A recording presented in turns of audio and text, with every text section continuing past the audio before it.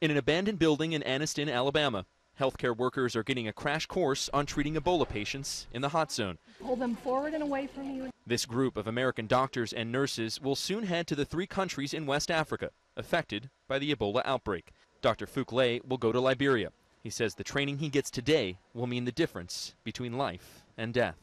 We saw you struggle a little bit as you took out. Yeah, your it's gear. not easy. It's not easy, and that was a large size, and I'm not a large guy, but still, I could not get those coveralls over my shoulders without really touching the outside, which is the contaminated side.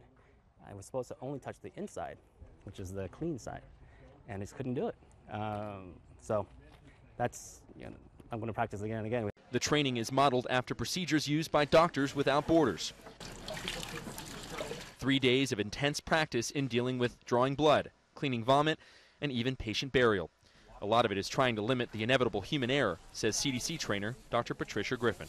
The first thing you want to do is get rid of all that bulky gear, but you have to have the muscle memory of having done it before, of knowing that you can do it safely, and knowing that it has to take a little longer than you'd like it to, and you have someone there guiding you through it so that you stay calm and you just get it all off, and then you walk out knowing that you're safe. Dr. Lay thinks a lot about safety. With a wife and 2-year-old child back at home in Northern California, he says he's anxious about his impending trip. But for him, his concern is outweighed by compassion.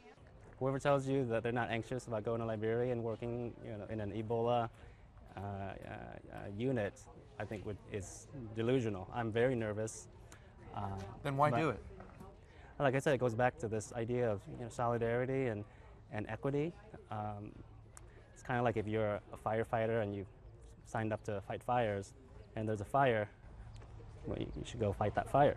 Nick Valencia, CNN, Anniston, Alabama.